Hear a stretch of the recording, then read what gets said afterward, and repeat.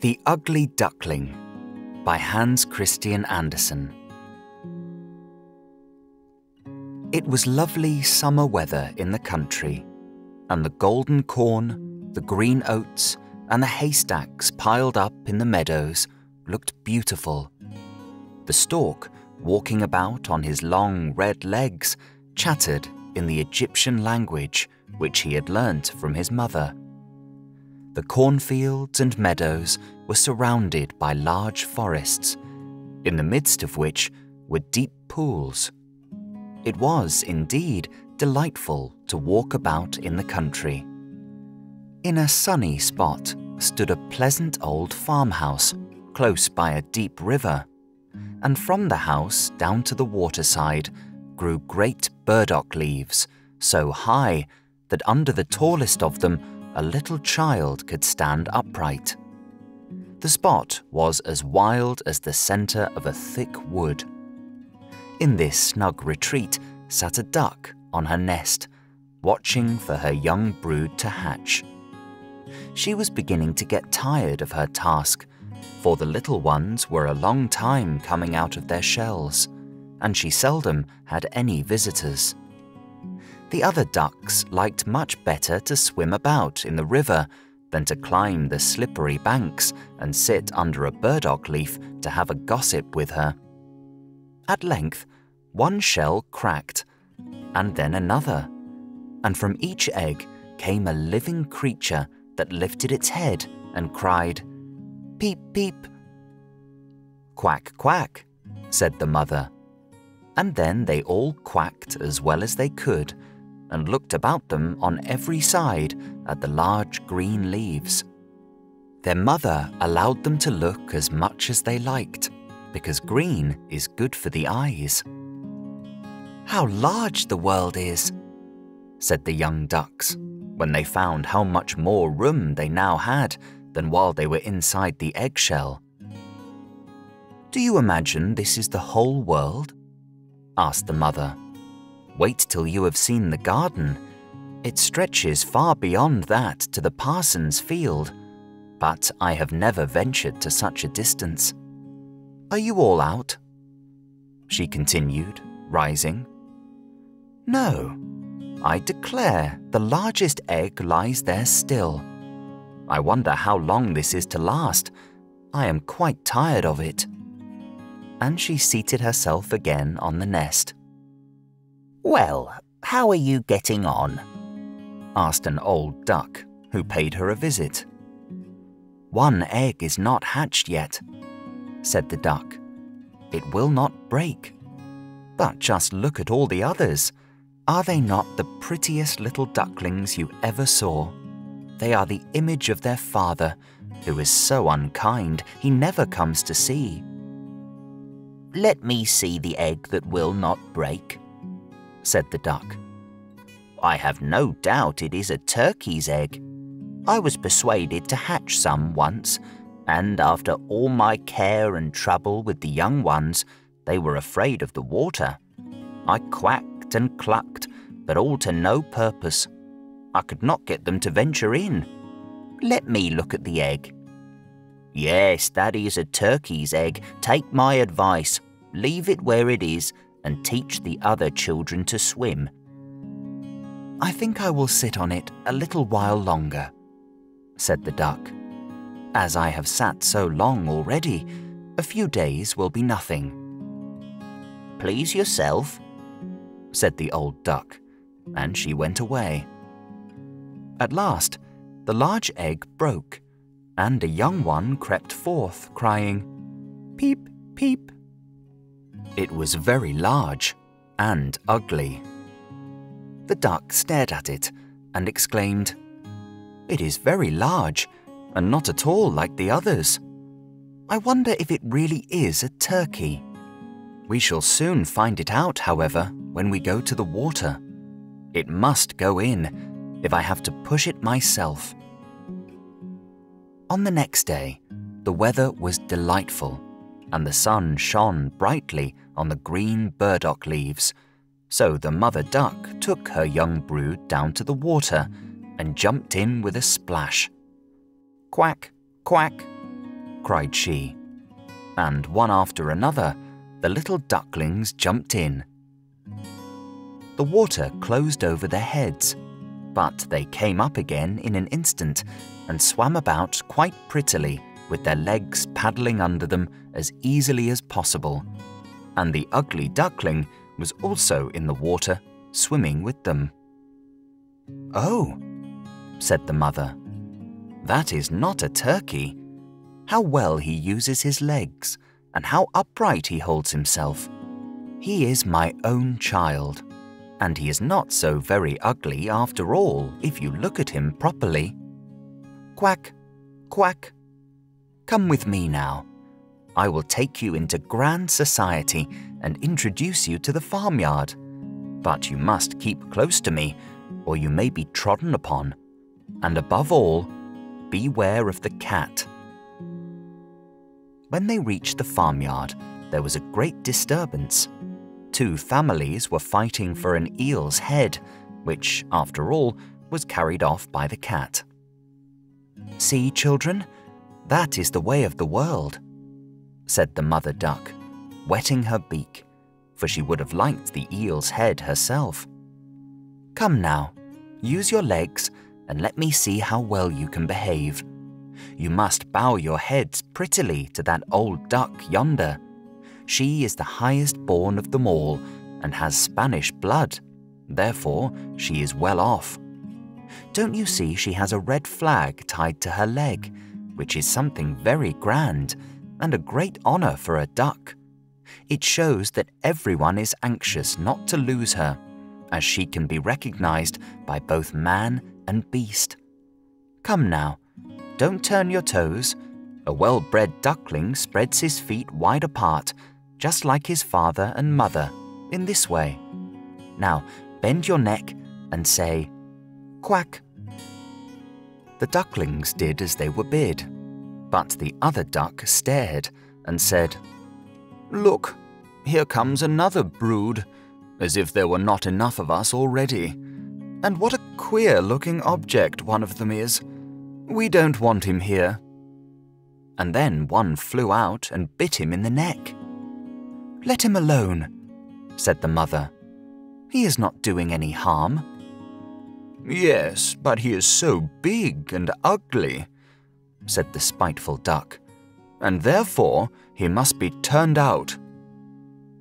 "The others are very pretty children," said the old duck, with the rag on her leg. "All but that one. I wish his mother could improve him a little." "That is impossible, Your Grace," replied the mother. "He is not pretty, but he has a very good disposition and swims as well or even better than the others. I think he will grow up pretty and perhaps be smaller. He has remained too long in the egg, and therefore his figure is not properly formed." And then she stroked his neck and smoothed the feathers, saying, "It is a drake, and therefore not of so much consequence.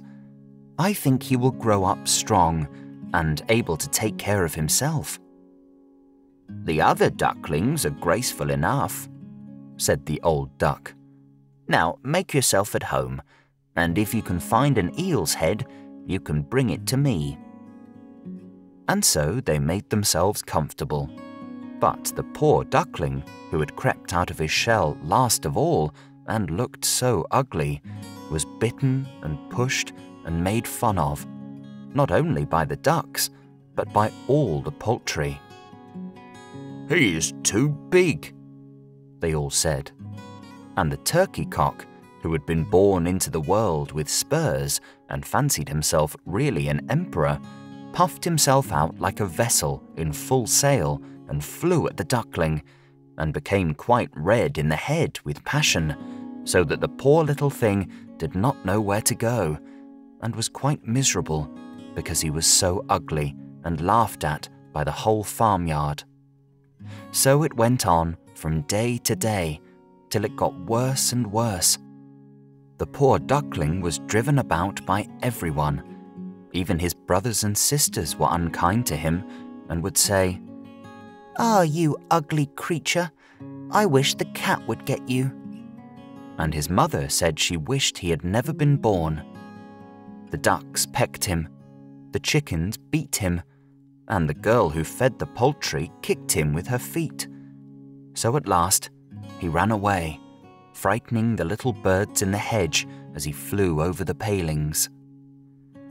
"They are afraid of me, because I am ugly," he said. So he closed his eyes and flew still farther, until he came out on a large moor inhabited by wild ducks. Here he remained the whole night, feeling very tired and sorrowful. In the morning, when the wild ducks rose in the air, they stared at their new comrade. "What sort of a duck are you?" they all said, coming round him. He bowed to them and was as polite as he could be, but he did not reply to their question. "You are exceedingly ugly," said the wild ducks. "But that will not matter if you do not want to marry one of our family." Poor thing, he had no thoughts of marriage. All he wanted was permission to lie among the rushes and drink some of the water on the moor. After he had been on the moor 2 days, there came 2 wild geese, or rather goslings, for they had not been out of the egg long and were very saucy. "Listen, friend," said one of them to the duckling. "You are so ugly that we like you very well. Will you go with us and become a bird of passage? Not far from here is another moor in which there are some pretty wild geese, all unmarried. It is a chance for you to get a wife. You may be lucky, ugly as you are." Pop, pop, sounded in the air, and the 2 wild geese fell dead among the rushes, and the water was tinged with blood. Pop, pop, echoed far and wide in the distance, and whole flocks of wild geese rose up from the rushes. The sound continued from every direction, for the sportsmen surrounded the moor, and some were even seated on branches of trees overlooking the rushes. The blue smoke from the guns rose like clouds over the dark trees, and as it floated away across the water, a number of sporting dogs bounded in among the rushes, which bent beneath them wherever they went. How they terrified the poor duckling! He turned away his head to hide it under his wing, and at the same moment, a large, terrible dog passed quite near him. His jaws were open, his tongue hung from his mouth, and his eyes glared fearfully. He thrust his nose close to the duckling, showing his sharp teeth, and then, splash, splash, he went into the water without touching him. "Oh," sighed the duckling, "how thankful I am for being so ugly. Even a dog will not bite me." And so he lay quite still, while the shot rattled through the rushes, and gun after gun was fired over him. It was late in the day before all became quiet, but even then, the poor young thing did not dare to move. He waited quietly for several hours, and then, after looking carefully around him, hastened away from the moor as far as he could. He ran over field and meadow till a storm arose, and he could hardly struggle against it. Towards evening, he reached a poor little cottage that seemed ready to fall, and only remained standing because it could not decide on which side to fall first. The storm continued so violent that the duckling could not go farther. He sat down by the cottage, and then he noticed that the door was not quite closed in consequence of one of the hinges having given way. There was, therefore, a narrow opening near the bottom, large enough for him to slip through, which he did very quietly, and got a shelter for the night. A woman, a tomcat, and a hen lived in this cottage. The tomcat, whom the mistress called my little son, was a great favourite. He could raise his back and purr, and could even throw out sparks from his fur if it was stroked the wrong way. The hen had very short legs, so she was called Chickie Shortlegs. She laid good eggs, and her mistress loved her as if she had been her own child. In the morning, the strange visitor was discovered, and the tomcat began to purr and the hen to cluck. "What is that noise about?" said the old woman, looking round the room. But her sight was not very good. Therefore, when she saw the duckling, she thought it must be a fat duck that had strayed from home. "Oh, what a prize!" she exclaimed.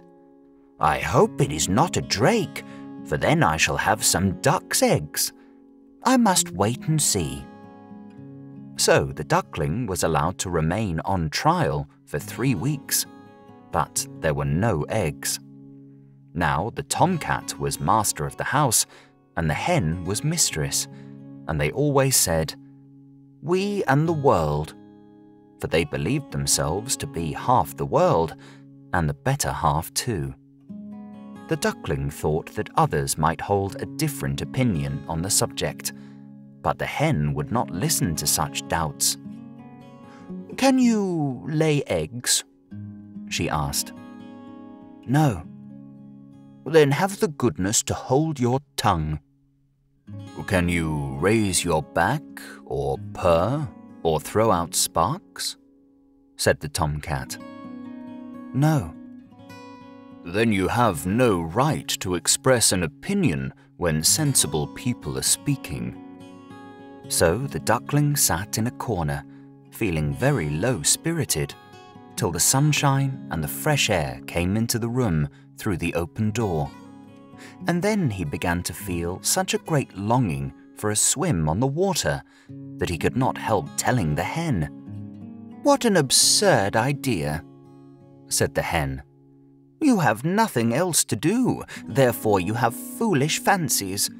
If you could purr or lay eggs, they would pass away." "But it is so delightful to swim about on the water," said the duckling, "and so refreshing to feel it close over your head while you dive down to the bottom." "Delightful indeed," said the hen. "Why, you must be crazy. Ask the cat, he is the cleverest animal I know. Ask him how he would like to swim about on the water, or to dive under it, for I will not speak of my own opinion. Ask our mistress, the old woman. There is no one in the world more clever than she is. Do you think she would like to swim, or to let the water close over her head?" "You don't understand me," said the duckling.